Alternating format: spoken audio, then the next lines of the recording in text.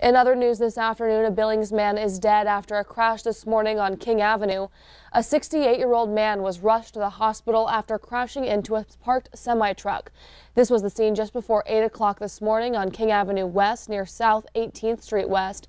Lieutenant Brandon Woolley of the Billings Police Department says the green Lamborghini was traveling east at a high speed when it struck a power pole and a parked semi. The 32-year-old driver of the semi was asleep inside of the cab when the sports car crashed into him.